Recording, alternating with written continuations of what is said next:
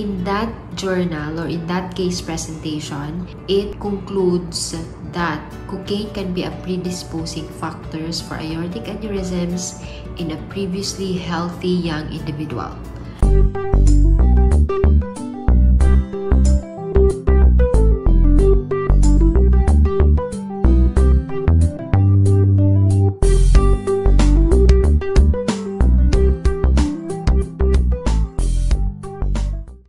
Hello everyone, this is Dr. Juana B. Miranda and welcome back to my YouTube channel, Dr. Vlogger.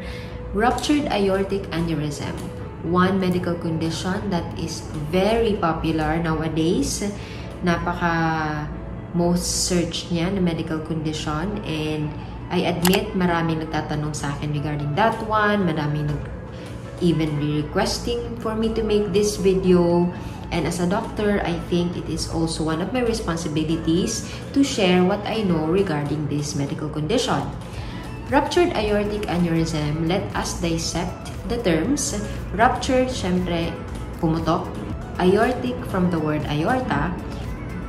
Your aorta is the largest, pinakamalaki na blood vessel in our body. It is a blood vessel that comes from your heart and then runs towards your chest and the abdomen.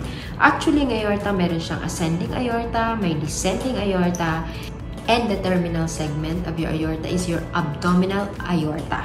Majority of aortic aneurysms actually occur in your abdominal area, in your abdomen. And then aneurysm. So yung aneurysm po natin is a localized dilatation of your greater vessels or the bigger vessels, just like your aorta, that is related to regional weakening of the structures sa blood vessel mo. So, meaning, hindi ko alam talaga yung Tagalog ng dilatation, pero yon yung parang paglaki or pamamaga, may bulging sa blood vessels po natin. So, yung blood vessels natin, ganyan, imagine na nakaganyan, tas may bulges siya. Blood vessels may mga bulges kasi lumaki siya, nag-expand siya for a lot of reasons, for a lot of causes that I will discuss next. So, symptoms ng aortic aneurysm, sa totoo lang, napaka-tricky ng medical condition na to kasi it grows slowly without symptoms.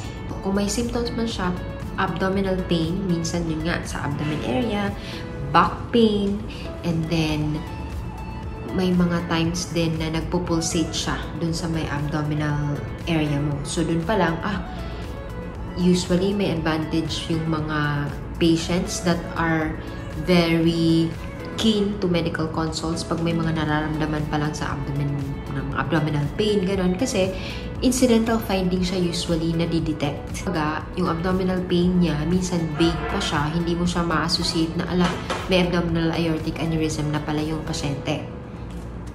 So, incidental finding siya almost always, or may nagpapulsate nga sa abdominal area nyo. So, that mag-iisip mo na, pwedeng aneurysm ito, or growing aneurysm pa lang siya. Fortunately, if ever na-detect earlier, so, diba, pwedeng gawa ng paraan yan. It's either watchful waiting, mamomonitor, or surgery, repair of the dilatation or of the aneurysm. Aneurysms can develop anywhere sa aorta, just like what I've said, diba, may ascending, may descending, and then yun yan, yung may abdominal aortic aneurysm na, which is like the most common, yung nasa abdominal area na mag-aneurysm. A number of factors can cause or can develop aneurysm, and one of them is atherosclerosis or the hardening of the arteries. Especially yun na, nag-deposit din yung fats, mga other substances, tapos nag-deposit around the arteries, kumakapal, nagiging narrow yung lumen, and consequently, kaya din nagkakaroon ng hypertension or elevation of blood pressure dahil din doon sa mga atherosclerotic na mga blood vessels na yon. And then, yung elevated BP, yun, isa din yun ng risk factor or isang cause na kung bakit nagkakaroon din ng aneurysm. And then also, we have the blood vessel diseases, meron din mga inflammation or infection of the aorta, and then trauma. And that includes mga car accident na biglang natatamaan yung abdominal area, yun, nakakakos yun ng aneurysm. Also, yung mga maneuvers like your CPR, Pero of course, nisi-CPR po tayo, syempre sa may thoracic area na part, hindi naman talaga usually sa may abdomen. However, yung pressure kasi, pag may pressure, rarely nakakakos po siya ng aneurysm and eventually, nag-rupture siya. Yung common risk factors for abdominal aortic aneurysms, tobacco use, smoking, yun talaga. At saka actually, usually they occur in men. Pero of course, pwede pa din naman in females. But usually sa male siya, and yung age niya is 65 years and older. So sa older talaga yung age ng population or yung mga risk factors na magkakaroon ng aneurysm. And of course, pag may family history ng may mga aneurysm. And we go to a very interesting association na ang aneurysm can also be caused by drugs daw. Maraming tatanong yan. And of course, ako as a doctor, you always have to have evidence-based, di ba po? And yes, it is very rare, but it can happen. And I've come across to a journal, and this journal studied aneurysm being caused by cocaine, by drug abuse.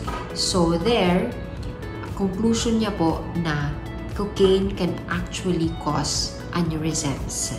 In that journal or in that case presentation, it concludes that cocaine can be a predisposing factors for aortic aneurysms in a previously healthy young individual. So, yung isang study yon. And usually, pag may study na ganun, it happens.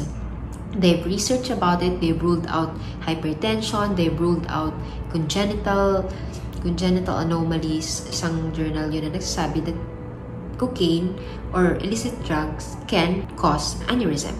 But, of course, hindi pa masyadong madaming studies yan. So, rare talaga siya na case. But it can.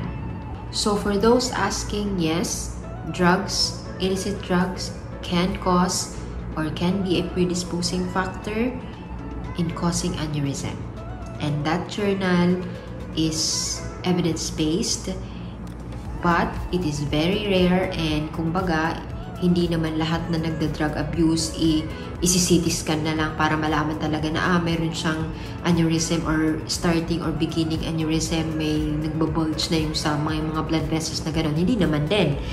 Hindi naman ginagawa yon unless talagang napaka-passionate ng isang doctor na gawin yon para lang to prove the point that illicit drugs can cause aneurysm.